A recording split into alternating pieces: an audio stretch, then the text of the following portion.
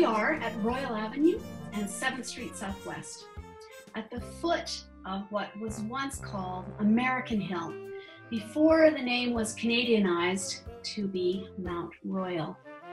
That's a whole other story, and I'm not going to tell it right now, but that's an easy one for you to track down.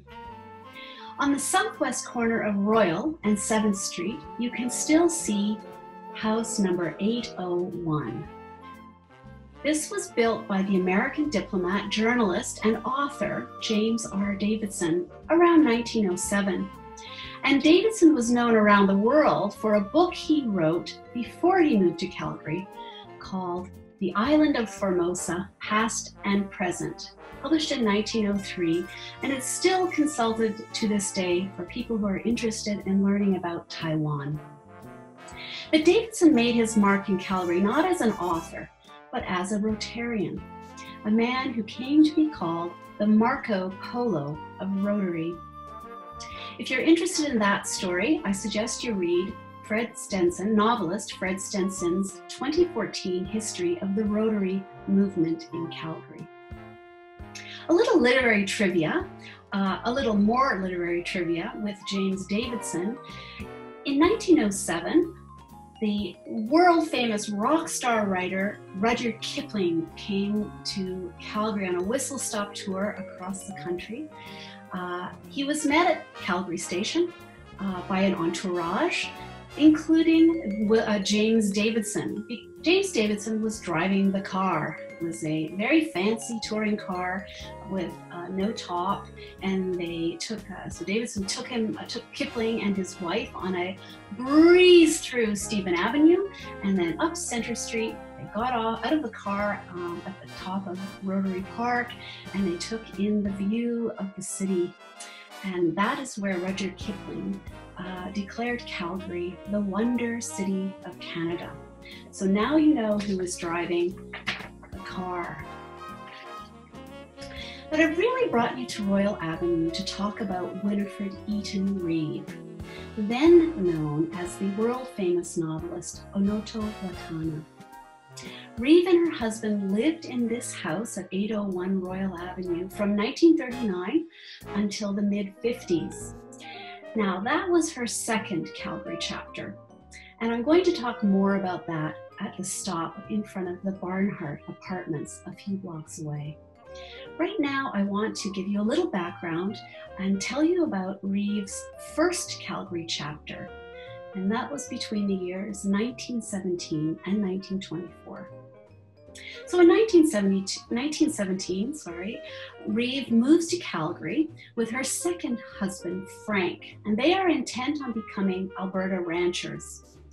They start out on a farm near Beddington, not the neighborhood we know now, a little further north and east. And soon they have purchased 10,000 acres near Morley. They bought the Beauview Ranch, and they move out there full time. Winnifred Reeve is in her early 40s. She's the mother of 3 school-aged children.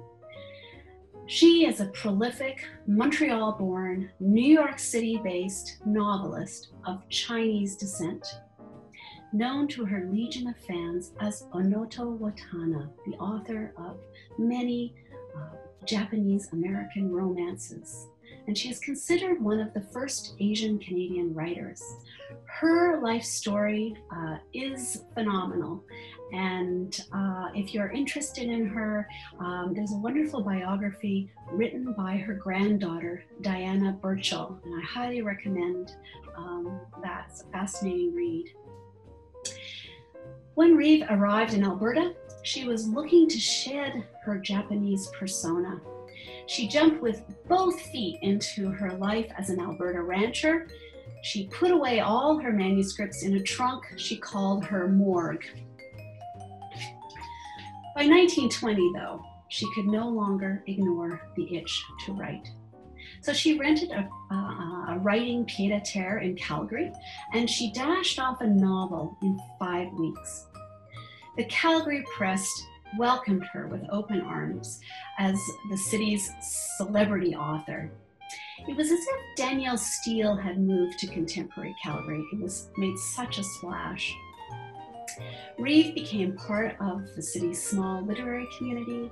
She served as the branch president of the Canadian Authors Association. She gave speeches about the importance of Canadians writing Canadian stories. And she spent a lot of time talking about paying authors for their work. Reeve organized a week-long book festival in 1923 in Calgary, featuring Calgary authors. She hosted local authors at her home, and she read their work. And she also had a literary feud with the young Calgary-based novelist Laura Salverson in early 1924. And that feud played itself out in the pages of a national literary journal. It was a classic tale of literary ambition and jealousy.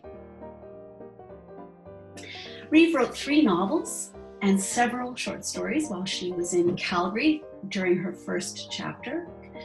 And there's a scene in her novel Cattle, published in 1923, that has particular resonance for us today. It's set in the Morley area on a ranch, but the story touches down in Calgary during the outbreak of the Spanish flu in October 1918. And I'd like to read you just a little bit from that scene. Calgary might have been likened at that time to a beleaguered city. The city of sunlight and optimism was now a place of pain and death. Scarcely a house escaped the dreaded visitor. A haunting sense of disaster now brooded over the city. Hospitals, schools, churches, theaters, and other public buildings were turned into houses of refuge. No one was permitted on the street without a mask, a piece of white gauze fastened across nose and mouth. That's from Winnifred Eaton Reeve's novel Cattle from 1923. And it's really the only piece of Calgary literature that I can find that describes what was happening during the Spanish flu epidemic. By 1924, Winnifred Reeve was facing hard times. Tariffs on cattle and grain were forcing Frank Reeve to foreclose on their ranch. Winnifred was also frustrated professionally. As money got tight in their household, she felt increasingly far from the literary centers where she knew she could make a living. And the small provincial atmosphere of Calgary in 1924 felt more and more restrictive to her.